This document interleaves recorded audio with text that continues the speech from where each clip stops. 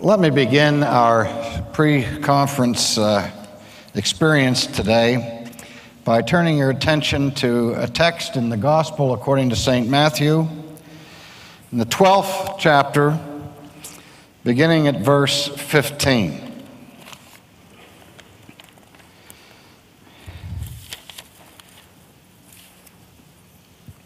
But when Jesus knew it, he withdrew from there, and great multitudes followed him, and he healed them all. And yet he warned them not to make him known, that it might be fulfilled what was spoken by Isaiah the prophet, saying, "Behold my servant whom I have chosen, my beloved in whom my soul is well pleased. I will put my spirit upon him, and he will declare justice to the Gentiles.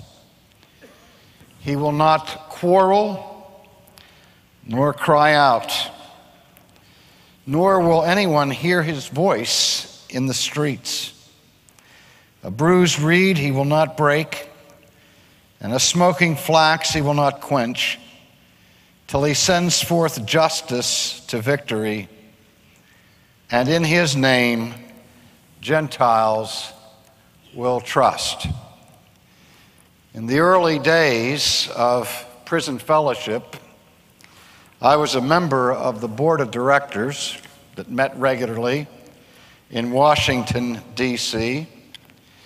And on one occasion, I was having dinner with the leader, Chuck Colson, and he turned to me and he said, "R.C.," he said, "we need to design a logo for our ministry. Do you have any ideas?" And I didn't hesitate. I said, "Chuck, the first thing that comes to my mind is the passage in Scripture, 'A bruised reed will he not break.'" I had been with Chuck in prisons and had seen how he ministered to people on the inside, and realized that many of us as Christians have a somewhat Pollyannish view of ministry to prison inmates, thinking that almost all of these poor folks on the inside are victims of society and just need a little bit of encouragement. When in fact, on the inside of maximum security prison are men and at times women who are so hardened of heart, vicious in their behavior, that when you leave those places, you're glad that there are walls between them and yourself. On the other hand, there are multitudes behind bars who are indeed bruised reeds. And when we talked about this, that was the logo that Chuck selected for that ministry and has been used ever since. You've perhaps seen the lapel button with the stalk of wheat that is bent over but not broken. And how that applies to our subject today, I think, is this.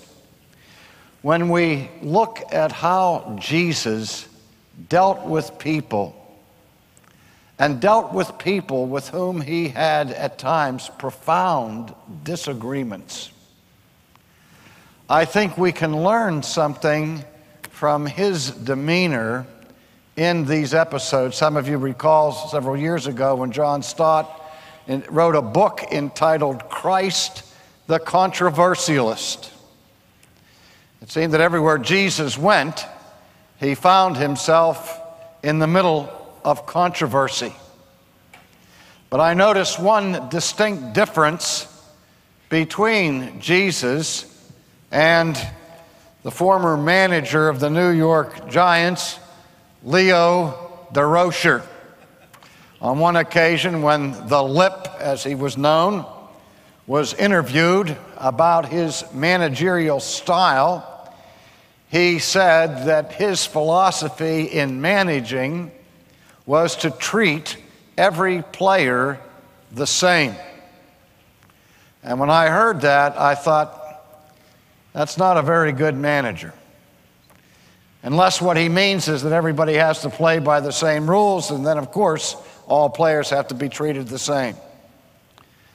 But as human beings, we differ from person to person, and some people respond by tender words of encouragement, where other people need stronger admonition in order to respond.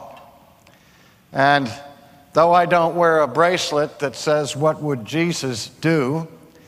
because I'm acutely aware that there are many things that Jesus would have done in his lifetime that I could never emulate, because it would be wrong for me to try to repeat his actions, because he was the mediator and I'm not. Yet at the same time, we are at another level called of God to imitate Christ. And so there are many things that Jesus did from which we find an example that I believe is normative for proper behavior. Look at Jesus as the Good Shepherd. Look at Jesus and how tender he was to the lambs. He would never break a bruised lamb. And yet the Good Shepherd, as we see in the Old Testament, is one who had not only a staff, but also a rod, because it was the responsibility of the shepherd not only to nurture the sheep, but also to protect them from ravenous wolves. And so you see Jesus as the Good Shepherd encountering people with whom he disagreed. But you notice that when he meets the woman at the well who had had 5 husbands and whose lifestyle was one with whom Jesus profoundly disagreed, and when you see Jesus meeting the woman who was caught in adultery and made a public spectacle, who was engaged in a behavior that Jesus strictly prohibited and denounced as sin, yet you see the unbelievable sensitivity and kindness that comes from him just in the way he addresses these people. The fact that he called them women, he said woman, which was a title of respect in his day. He didn't say to the woman caught in adultery, "Listen, harlot," but rather he called her woman. And the same with the woman at the well. Because Jesus saw in these sinners people whose weakness was something that needed encouragement and love. That's not how Jesus dealt with the Pharisees and with the scribes, with whom he also had profound disagreement. When he dealt with the scribes and the Pharisees, Jesus asked no quarter and gave none. He denounced them publicly with the ancient form of the oracle that was the form used by Old Testament prophets when he pronounced the judgment of God upon them, saying, "Woe unto you, scribes and Pharisees, hypocrites! You go over land and sea to make one convert, and after you made him, you make him twice the child of hell than you are yourselves." And so we see not an inconsistency, but a diversity in how Jesus dealt with his adversaries. Now, I know our subject is how we are to deal with differences that we have with our brothers. But we also have to add to that this: not only disagreements that we have with our brothers, but also disagreements that we have with those who claim to be our brothers, but who may in fact be wolves in sheep's clothing. Because, beloved, there really are wolves out there. And those wolves always represent a clear and present danger to the safety, to the health, and the well-being of Christ's sheep.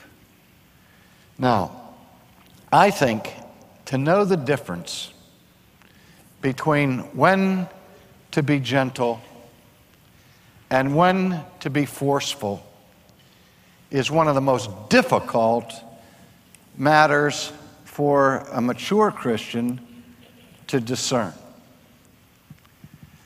And I don't have a formula for you that will be easily applied.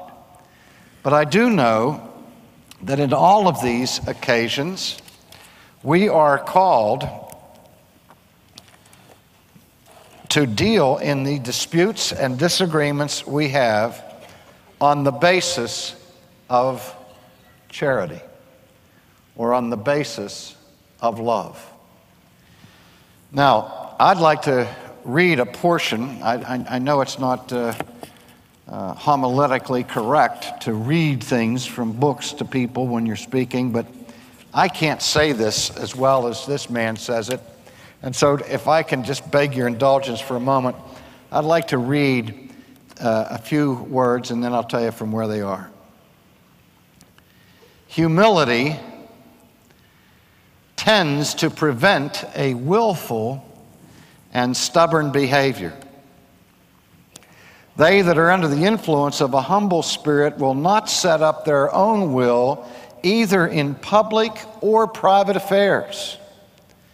They will not be stiff and inflexible and insist that everything must go according to what they happen first to propose, and manifest a disposition by no means to be easy, but to make all the difficulty they can and to make others uneasy as well as themselves, and to prevent anything being done with quietness if it is not according to their own mind and will. They are not as some that the Apostle Peter describes, presumptuous and self-willed, always bent on carrying their own points, and if this can't be done, then bent on opposing and annoying others. On the contrary, humility disposes men to be of a yielding spirit to others, ready for the sake of peace and to gratify others, to comply in many things with their inclinations, and to yield to their judgments, wherein they are not inconsistent with truth and holiness. A truly humble man is inflexible in nothing. Let me say that again. A truly humble man is inflexible in nothing. It's not the end of the sentence.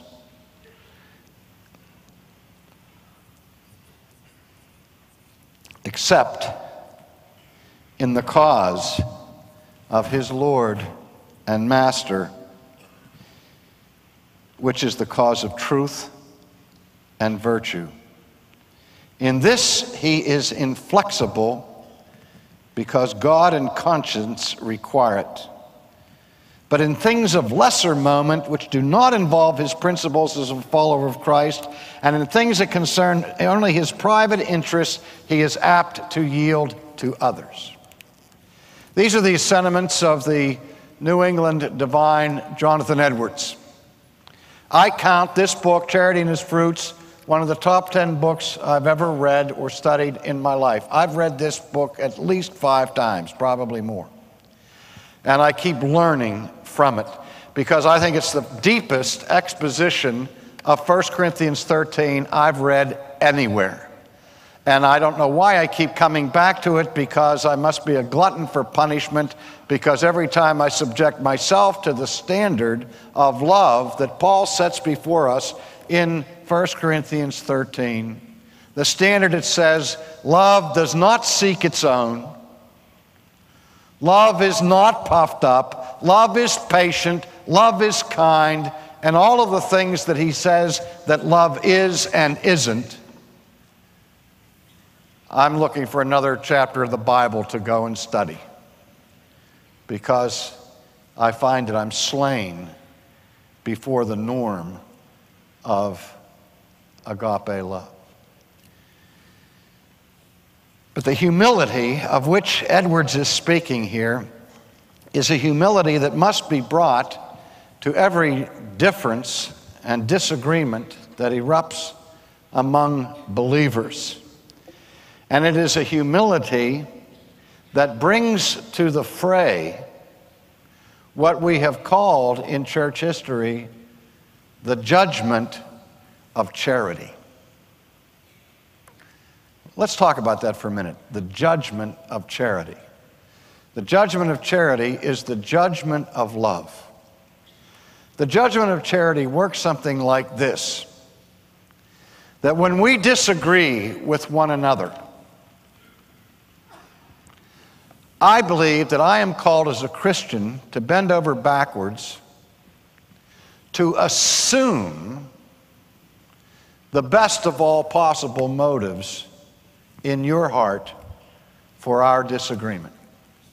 A few years ago at one of these conferences, in fact, twice we've done pre-conference seminars where we discussed the whole issue, for example, of infant baptism, where on one occasion I gave the case for infant baptism and John MacArthur gave the case against it. Another time I gave the case for it. Alistair Begg gave the case against it. And in those discussions, I think one of the things that came across, and at least I hope that it came across, was this: that we disagreed on what was pleasing to God with respect to the administration of this sacrament, with respect to who should receive it. And but we agreed on several things. We agreed that both sides could not be right.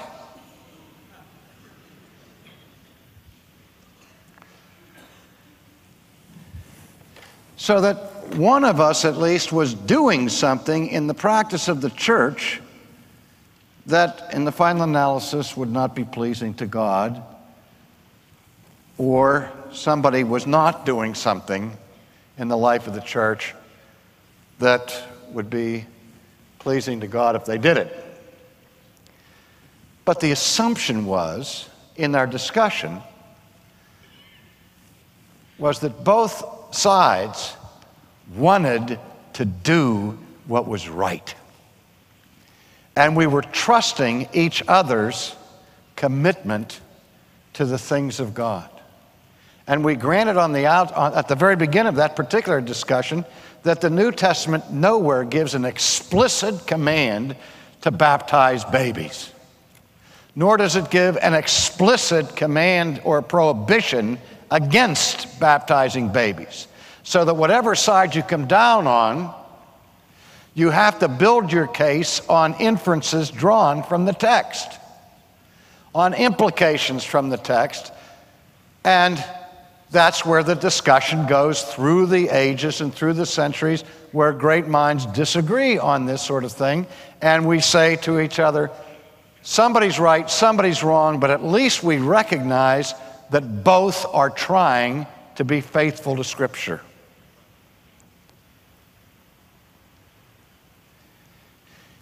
If you don't believe in infant baptism, for example, what you should do sometime is go to people that you respect and ask them why they do. And if you do believe in infant baptism, you need to sometimes sit down and ask somebody whose judgment you respect why they don't believe in it.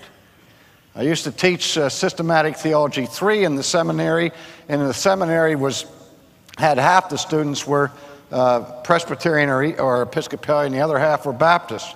We come to the senior year, second semester, Systematic Theology 3, Church and Sacraments. In the middle of that semester, I had to teach the doctrine of baptism. And half of my students were Baptists, getting ready to be ordained. I said, what do I do if I persuade these guys of infant baptism? I'm destroying their careers. You know, it was a terrible thing. So I dodged the issue this way. What I did was that I made every student who came out of a tradition that practiced infant baptism to write a paper on the case against infant baptism, and made all of those who were opposed to infant baptism write a paper on the case for infant baptism, so at least they'd begin to see why they differed from their brothers. Now, the judgment of charity assumes in a Christian dispute that the brother or sister with whom we're disagreeing are disagreeing honestly and with personal integrity. Like John MacArthur, I've always said about John MacArthur, if I disagree with something with John MacArthur, I don't care what it is, and we go to the mat and we talk about it, I know this about John MacArthur, that if I can persuade John MacArthur that the Bible teaches what he does not believe, that John MacArthur will that moment change his position, no matter what it costs him. Because what he wants more than anything else is to be faithful to the Word of God. Now that's what I mean by the judgment of charity. You don't impugn people's motives and don't assume the worst of their motives when we find that we're in disagreement with them. We make a distinction between best case analysis and worst case analysis. The problem we have as converted sinners who are still sinners is that we tend to reserve best case analysis to our own motives, okay? And give worst case analysis to our brothers and sisters' motives. And that's just the opposite of the spirit we're called to have in terms of biblical humility, isn't it?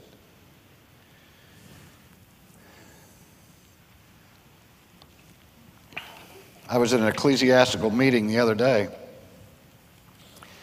where a matter was being discussed, and not really debated, just discussed, regarding different forms of worship. And I stood there and listened to the discussion, being quite aware that the position that I hold myself was 180 degrees different from what was being presented in this meeting. And when the time came to discuss it and to have questions about it, I didn't say a word. One of the ministers who was in the meeting during the time of questioning raised his hand and expressed a real struggle that he was having in his church and in his congregation, where he said, a couple of my elders are struggling with our worship leaders being on the stage. What do you think about that? And the speaker responded to it and everything. And I had some thoughts go through my mind, but I didn't utter them. And when I got home, I had to look at myself in the mirror. And I looked at myself and I said, self, why didn't you say something? What I wanted to say was I wanted to raise my hand and say, did you hear this minister of the gospel just publicly refer to the chancel of his church as a stage without blushing? I wanted to say, doesn't that give anybody pause?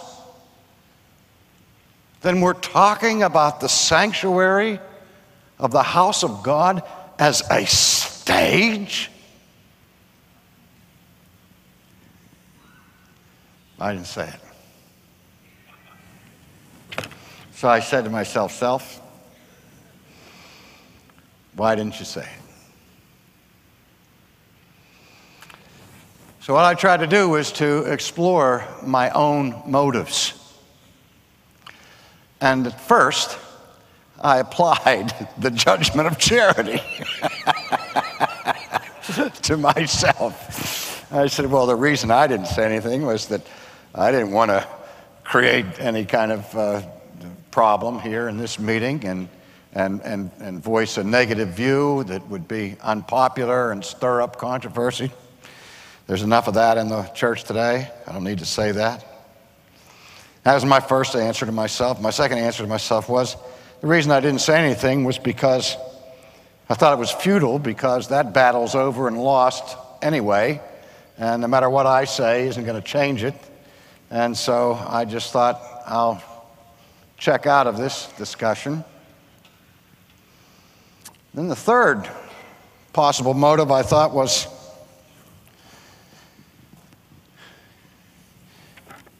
you just want everybody to like you. And you didn't say anything because you're a coward.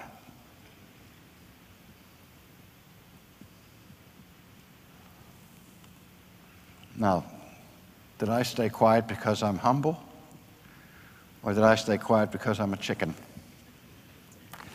I don't know.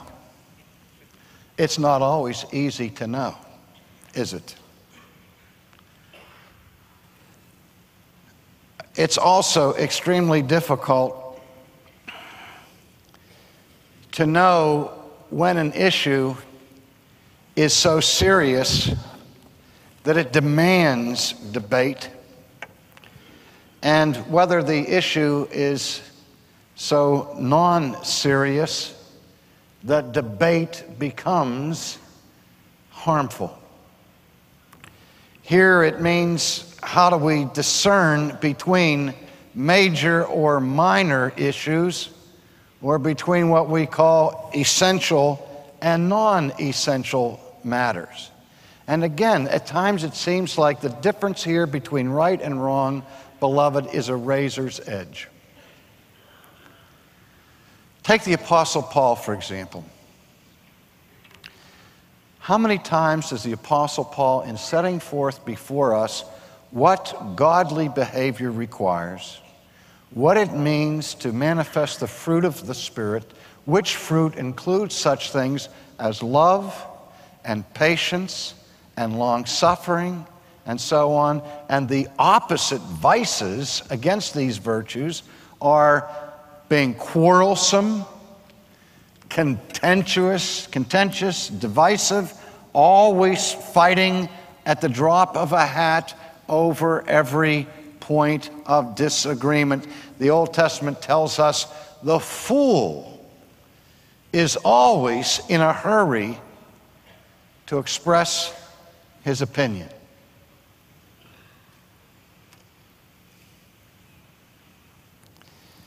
And so Paul says a Christian is not to be marked by a spirit of contentiousness, by a belligerent, bellicose, warlike attitude that can't wait for the next theological battle to come down the road. In other words, there's a stress in the New Testament on patience and tolerance within the church, rather than creating strife unnecessarily and a party spirit within the house of God. Yet at the same time, the Apostle Paul would write to these people that he's instructing not to be contentious things like this: "Oh, foolish Galatians, who has bewitched you? I can't believe how quickly you've moved away from the gospel to another gospel. I can't believe how quickly you've compromised the central message of the Christian church, and there's Peter out there doing it, and Barnabas, and he's naming names. Do you realize how politically incorrect that was? He said, I had to rebuke Peter to his face because he was caving in to the Judaizers. And what Paul was saying in Galatians, as I read him, is we're not to fight over every point of disagreement, but at the same time, we are never, ever, ever to tolerate the intolerable. And the negotiation of the gospel was utterly intolerable to the Apostle Paul. Now, beloved, we are in what has been called the age of relativism. And relativism is so saturating our culture that it is rubbing off on us and on the church. You know what I hear all the time from people?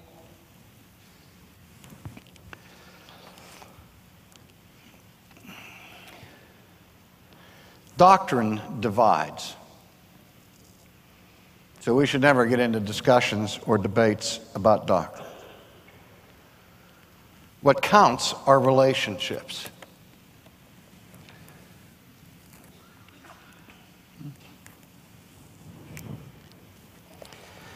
Well, you see, if there's no doctrine,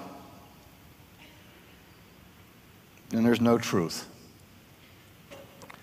And if there's no truth, there's no Christ, who is the incarnation of truth.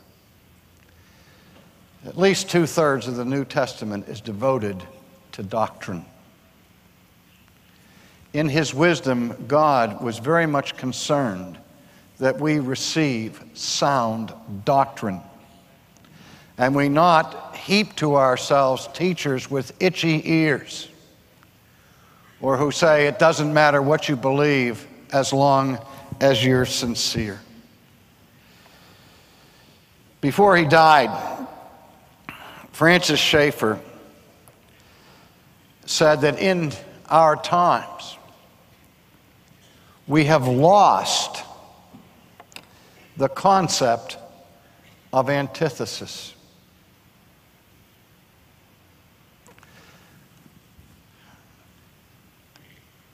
An antithesis is the opposite or the contrary to the thesis. Now, here's what I found out among Christians. If I ask you, what do you believe? And you say, well, I believe this, this, this, this, and this. And I say, that's cool. And I'm glad to hear you publicly declaring that you believe that. But will you deny its antithesis? Oh, no, I don't want to do that, because that would get me in trouble with somebody else. But beloved, you cannot affirm the positive aspects and assertions of Christianity without at the same time denying their antitheses. Ian Murray wrote a book that dropped like a bombshell last year in the Christian world, entitled Evangelicals Divided, or Divided Evangelicals. What was the title, Sinclair? Evangelicalism Divided, in which he traces the history of American and British evangelicalism and their movement, a gradual movement away from antithesis, where you can no longer draw lines in the sand and say that position is not Christian.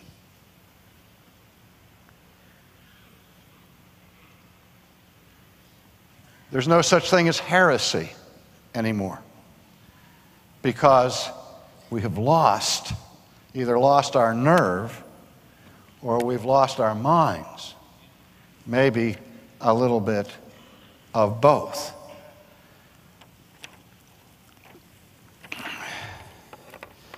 I heard a professor give a magnificent address once on the occasion of Jesus' encounter with the Syrophoenician woman. Now, it's in that encounter that maybe Jesus wasn't quite as sensitive as he was to the woman at the well. You remember the Syrophoenician woman who wanted his attention, and Jesus said, you can't send his things to dogs, and called her a dog by inference. And she immediately filed a petition with Now.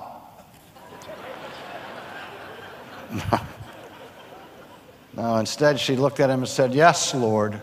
Can you believe that? He basically calls her a dog, and she says, yes, Lord. But even the dogs eat the crumbs from the master's table. Well, this professor was trying to explain all of that because he introduced his message by saying that he had heard a message recently from a woman evangelical scholar who was saying that in this particular episode and in this encounter, Jesus violated that woman's integrity, insulted her without just cause, and in fact sinned against her. And so the purpose of his address was to defend Jesus from the charge of this professor that Jesus had violated this woman in his discussion with her. And I had an opportunity to speak with him later. I said, I thought your address was magnificent, but I just have one little question. And he says, what's that? I said, why did you refer to that lady scholar as an evangelical? Why didn't you call her a professed evangelical or something like that? But how can somebody be an evangelical Christian and deny the sinlessness of Jesus Christ? There are wolves out there, folks, and they will devour the sheep. And there are times when we have to take them on. Now, if we're arguing with them for the sake of our own egos, or that we can win an argument and show how smart we are, then shame on us. But there are times in every generation, in every Christian culture, where the essential truths of the Christian faith call for war, for theological controversy that just won't go away. I hate conflict. And frankly, the pattern of my life, any psychologist that knows me will tell you, is that I'm almost addicted to conflict avoidance. When a person is involved in conflict, they have two possible options: fight or flight. I prefer to flee. Yet I keep finding myself in fights. But most of them are in the theological arena. Everywhere else I'm fleeing. But it is not an easy matter to discern when you debate and when you demur or just be quiet.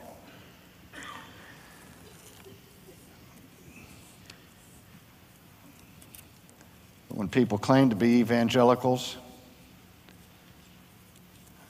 and at the same time deny classic theism, it's time to argue. When people seek to correct, not just interpret, but to correct the teaching of sacred Scripture, it's time to say no and to debate. And we are here today because our fathers and our mothers have spilled their blood for the sake of the truths that we hold so dear. It's hard because we're not supposed to add an offense to the gospel. And I can add offense to the gospel by just being personally obnoxious, arrogant, rude, impatient. And then when people get mad at me, I can say, well, they're just falling all over the rock of offense. It's Christ they're really mad at, not me. When in fact, they're responding that way because I've added offense to the gospel. Now, we have to be as careful as we know how to be not to add offense to the gospel. Remember, Paul said the Gentiles blaspheme because of us. On the other hand, beloved, don't you ever, ever try to take away from the offense of the gospel. Because if you remove the offense of the gospel, you remove the gospel. Because the offense of the gospel is Christ himself. And without him, we have no gospel. And so my charge to you is to walk that razor's edge carefully, prayerfully, but courageously. Let's pray. Our Father, help us to be quick to offer the judgment of charity, but to recognize the difference between the judgment of charity and the judgment of naivete. Help us to be extremely patient with your sheep, but to be bold against the wolves that would devour them. And God, help us to be able to discern the difference. For we ask it in Jesus' name. Amen.